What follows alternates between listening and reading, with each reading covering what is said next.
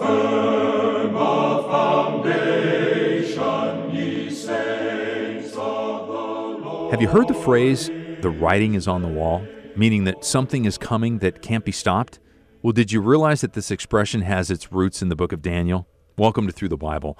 Our teacher, of course, is Dr. J. Vernon McGee, and today we're in the book of Daniel, chapter 5, at one of the most memorable scenes in the Old Testament.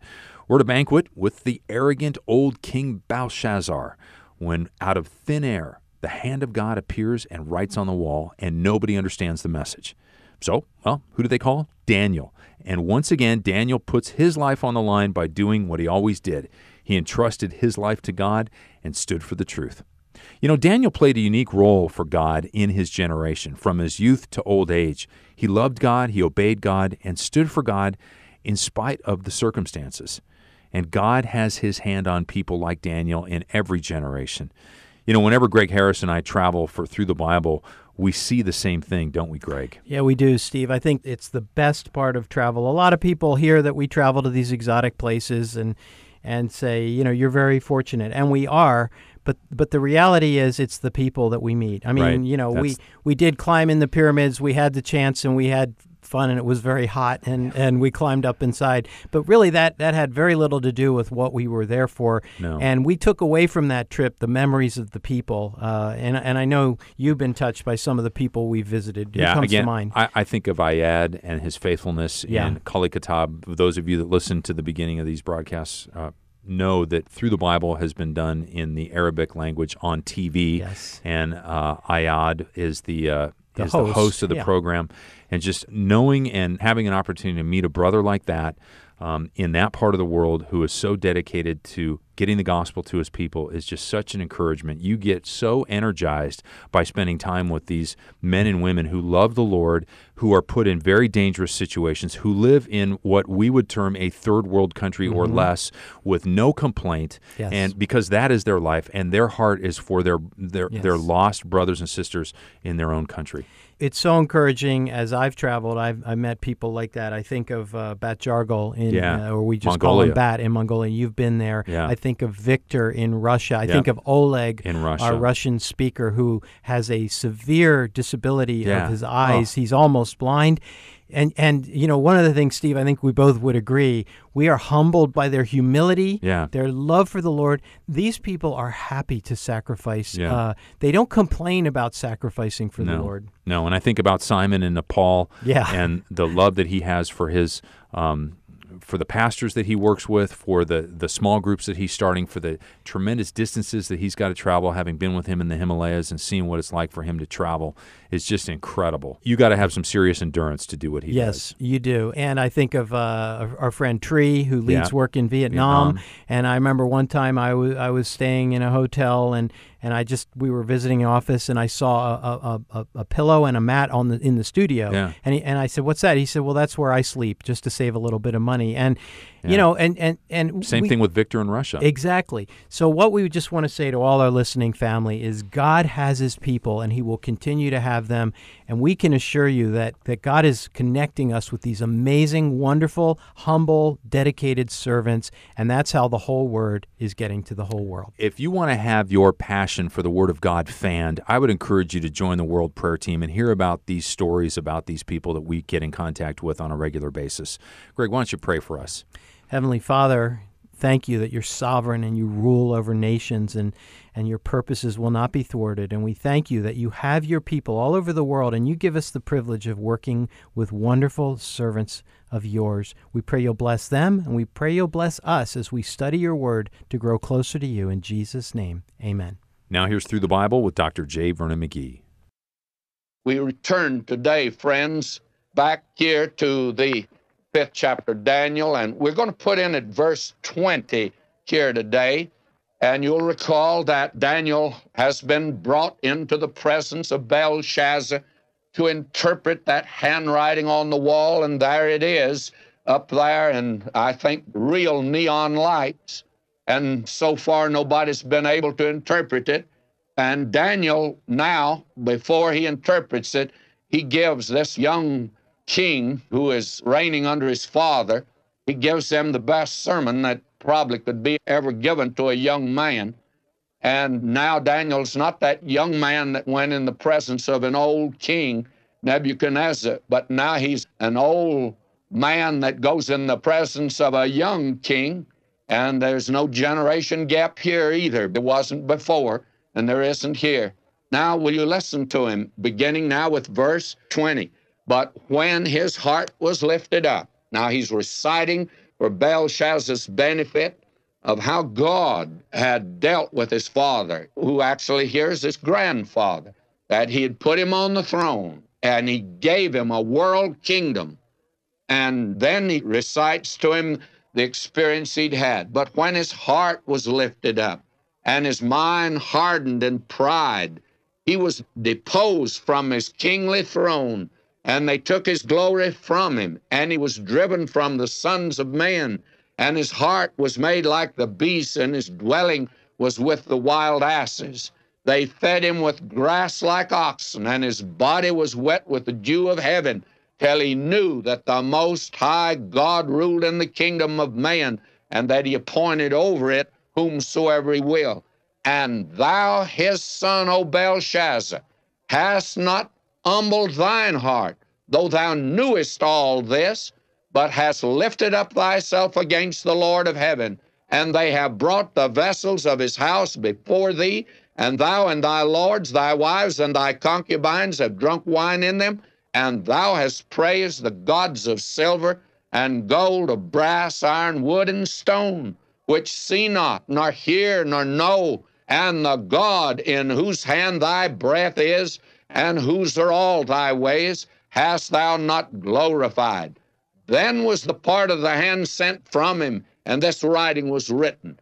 Now you see, Daniel preaches a very pointed and powerful sermon to Belshazzar before he interprets the handwriting. He informs the king here that God has given the kingdom to Nebuchadnezzar.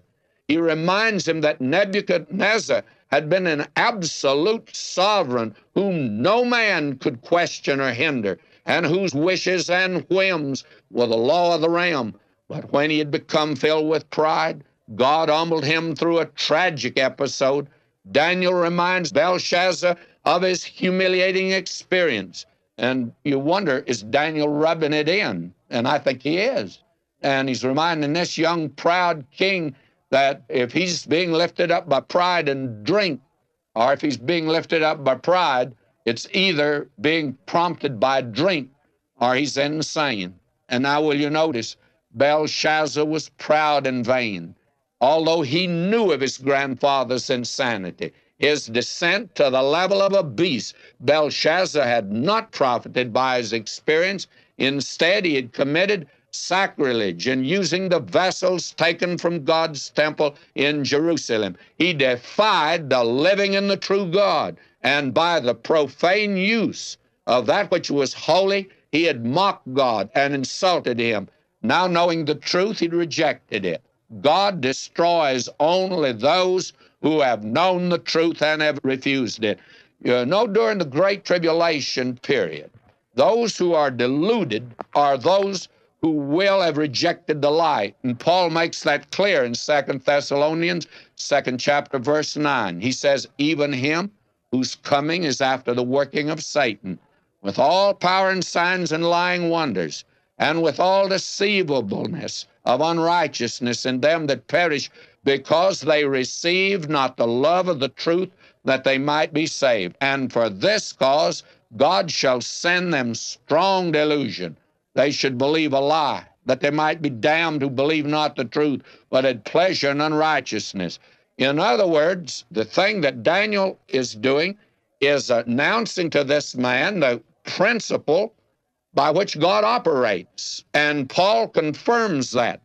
And the Lord Jesus himself made it clear. He says, I'm come in my Father's name. You receive me not. If another shall come in his own name, him you will receive. The crowd in Germany that accepted Hitler is the same crowd that had rejected the Word of God in Christ. And believe me, friends, when you turn your back on the truth, you are wide open for any cult or ism that comes along. Why is it that cults and isms are growing today? And the worship of Satan and all of this talk about demonism. Why are we seeing the manifestation? It's being manifested in a nation that has had the Word of God and has rejected it. That's the reason we're giving it out. Because I have a feeling, friends, we need to get the Word of God out. That's important today. I wish I could lay it upon your heart. We've got enough preaching. We need the teaching of the Word of God today. What does God say?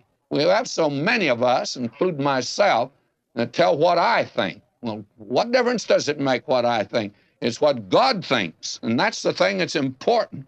Now, you remember the Lord Jesus said, I've come in my name, you rejected me. If another comes in his name, you'll receive. And this man Nebuchadnezzar actually was a picture. He's the first great world ruler, and the last great world ruler, I think, is going to be as insane as the first one, Antichrist, when he rules. And he'll be an absolute ruler. Now, the very interesting thing, Daniel now concludes this sermon by stating that the handwriting was from the God whom Belshazzar had spurned and ridiculed, and that Belshazzar was a blasphemer. And the question is, had he committed an unpardonable sin? I'll let you answer that. I just know that he had an opportunity here, and he turned it down. Now, I come to a new section here, and he's found wanting, and finished is written over the kingdom of Babylon, and that's the interpretation. Now, here is the writing that was up there, and this is the writing that was written. Mene, Mene, Tekel, Upharsin. Now, I can't resist the temptation to tell you the little story about the man that he was a foreigner in this country, and he didn't understand English too well. And he just didn't go to church. But finally, his daughter got him to go to church. And her name was Minnie. And so finally, he went with Minnie to the church. And unfortunately, the pastor took as his text there that day, Mene, Mene, Tekel, Upharsin. And it's well to always interpret that before you give it out like that, I guess. And this man, he was a foreigner. Nothing wrong with that, of course. All of us were that at the beginning when our ancestors came over here. And so he grabbed Minnie, his daughter, by the hand and took her out and said, let's get out of here. And when they got outside, she said, Father, what in the world is the matter? And he said, with a very heavy accent, didn't you hear what that preacher said? She said, yes. Well, what did he say? Well, he said, Minnie, Minnie, come tickle the parson. Well, my friend, that's not the interpretation of this. Mene is translated number, and it's repeated. Number, numbered. And it means the kingdom of Babylon was numbered. God had numbered the Babylonian kingdom. We have an old saying or a common colloquialism, his number is up. That's expressive and accurate, and that's the picture that we have. And you find that actually in the Word of God in Psalm 90, verse 12. So teach us to number our days, that we may apply our hearts unto wisdom. And again, may I say to you, I believe that numbers on God's book, when our number comes up, when you and I are going to finish our earthly career, I think God knows it. You and I don't know it. No one else knows it, but he does know it. There was a young fellow that hadn't flown very much. In fact, he hadn't flown at all. And they were trying to get him to take a trip by plane. And he said he didn't want to take a trip by plane. And they asked him the reason for it. He says, well, I don't want to get on that plane. You don't know what might happen to it. Says it might go down. His friends assured him, says, it doesn't make any difference where you are. If your number comes up, why, it's going to come up. It may not come up on the plane at all. If it isn't time for your number to come up, then you can be sure of one thing, you're perfectly safe on the plane. And this boy said, well, I don't worry about that. He says, my number coming up. Says, I just worry about whether it's time for the number of the pilot to come up. And it'd be bad to be on the plane when his number came up. Well, friends, this word here, Mene, Mene, means number. God had numbered the Babylonian kingdom. And God keeps track of every moment of every day. And he determines beforehand the length of our days. And friends, I don't think you can change it, to tell the truth. Then Mene, Mene, Tekel. Tekel means that Babylon had been put on the divine scales. It just simply means weight, and had been found wanting. They just didn't weigh enough. They were lightweight. God had raised up Babylon, and now he was going to put it down. Why? Because Babylon had not measured up to God's standard. And we have in 2 chapters of Revelation about the churches. The Lord Jesus is seen in the midst of the lampstands where the churches are, the 7 churches of Asia. He trims the wicks, he pours in the oil, and he snuffs them out when they fail to light. And he judges the church today. Now, we may weigh 16 ounces to the pound on Toledo scales down here, but Christ weighs us on divine scales, and he says to everyone, the churches, repent. You have measured up.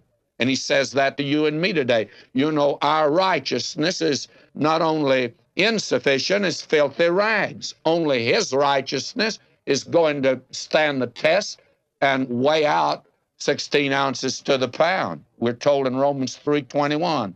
But now the righteousness of God apart from the law is manifested, being witnessed by the law and the prophets, even the righteousness from God, which is by faith of Jesus Christ. It's unto all and upon all them that believe. There's no difference. God weighs mankind, you see.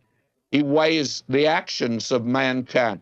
Now, Peres here means that the kingdom of Babylon was to be divided and given to the Medes and Persians. In other words, the head of gold was being removed, and it was now time for the arms of silver to come into place. God was in supreme command, and God will continue to turn. As the prophet says, God turns and turns and overturns until he comes whose right it is to rule. And he is the one that is coming someday, and until then, God will continue to turn them over. And I think he does a pretty good job. I can remember when Mussolini and Hitler and Stalin were a terror, and people that were Republicans didn't like the Democrats in office, and Democrats didn't like the Republicans in office, and all that crowd's gone now. You see, God, he's still in charge, friends.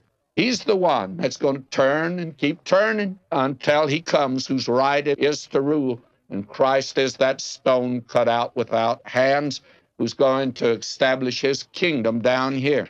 Now in verse 29, and I read here, then commanded Belshazzar, and they clothed Daniel with scarlet, put a chain of gold about his neck, and made a proclamation concerning him that he should be the 3rd ruler of the kingdom. Notice that, 3rd ruler. How accurate the book of Daniel is. You see, this man's father, Nabonidus, was really the king. And this boy, Belshazzar, was a grandson of Nebuchadnezzar, and his father was out in the campaign, and Belshazzar was the 2nd ruler. And this is what happened, and history confirms this, friends. Verse 30 and 31 now. In that night was Belshazzar the king of the Chaldeans slain, and Darius the Median took the kingdom, being about 62 years old. At the very time this banquet was being held, the Medes were marching underneath the walls of Babylon, where the rivers of the canal had flowed. You see, underneath the wall of that city, the canal flowed through the city. Made it, by the way, a very beautiful city. But now the waters have been cut off and channeled back into the main stream of the Euphrates River. And this man, Gabrias, is marching his army. And there's the inner city where the palace was. And history says that he was actually, Gabrias and his men were on the inside of the inner city before the guards even detected that anything was wrong. Xenophon, the Greek historian, records for secular history the account of the way in which the Persians took the city. Belshazzar was slain. He'd been weighed and found wanting. And God does that, and he makes no opinion. I don't care what you think and what I think. It's what God thinks. And they use his scales. They don't use mine, and they don't use your standard either. They use God's. God says he was found wanting. God says you and I are found wanting. All have sinned, come short of the glory of God. You and I are just not all wool and a yard wide. We're not warranted to wrinkle and unravel or run down at the heel. You and I, my friend, just don't measure up to God's standard. And we are not on trial today. We're lost. God's offering us salvation. Now, this man turned it down, and Belshazzar was slain. And Darius the Median was now the ruler of the kingdom of silver. And he came with a sudden attack to destroy Babylon. And we have that given prophetically in the 21st chapter of Isaiah. And some time ago, I asked how many people had ever heard a sermon on Isaiah 21. I think it was about 1 to 100 at that time said they'd heard a sermon on Isaiah 21. Now, I'm not asking for it, but I'm of the opinion that you've not only heard one sermon on Daniel 5, but you've heard many sermons. Now, we find here the statement that is made in Isaiah 21:5. Prepare the table, watch in the watchtower, eat, drink. Arise, ye princes, and anoint the shield. God was overruling. And in a future date, another Babylon will fall by the hand of God. And you have that given to us in the 18th chapter of Revelation. I'm not going to turn to that. Thus ends man's vaunted civilization. Now that brings us to chapter 6. And chapter 6 is probably the most familiar chapter in the Bible. And it's Daniel in the lion's den. And this is the one that you hear so much about. And very frankly, friends, had you ever stopped to think of it?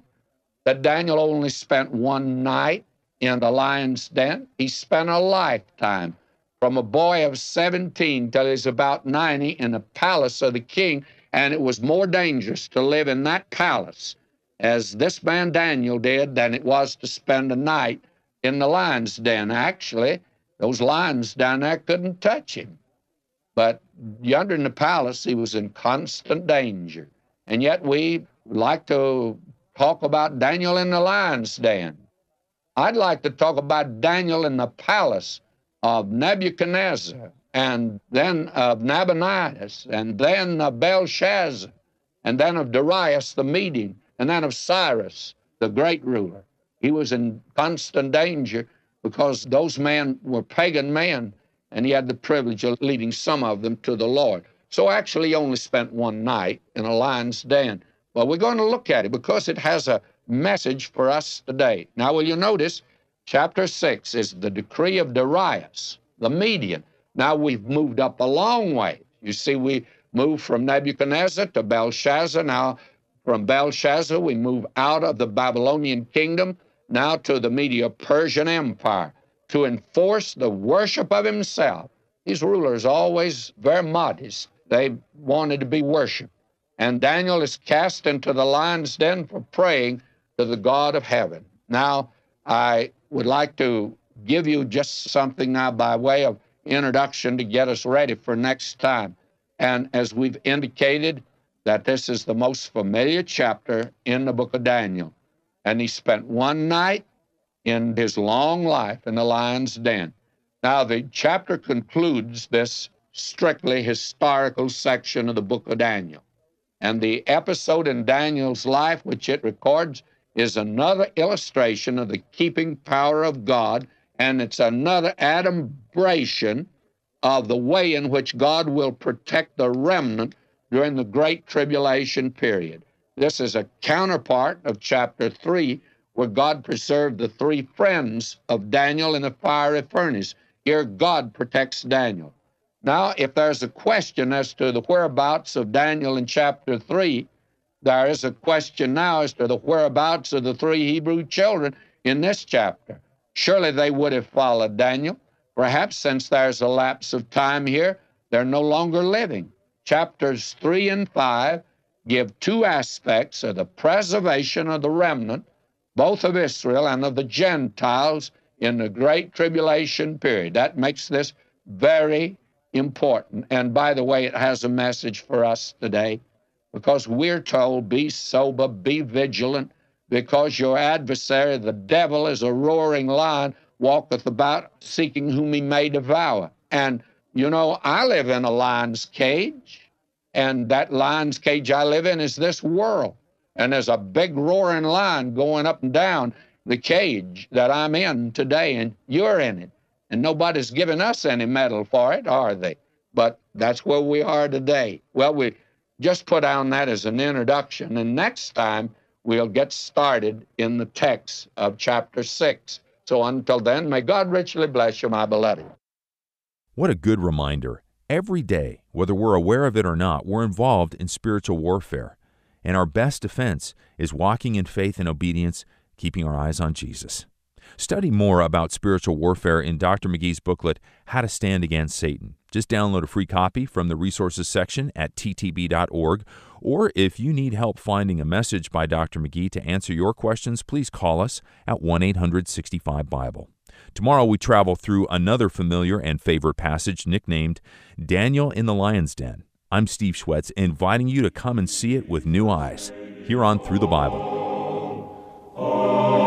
To him I owe, sin had left a crimson stain.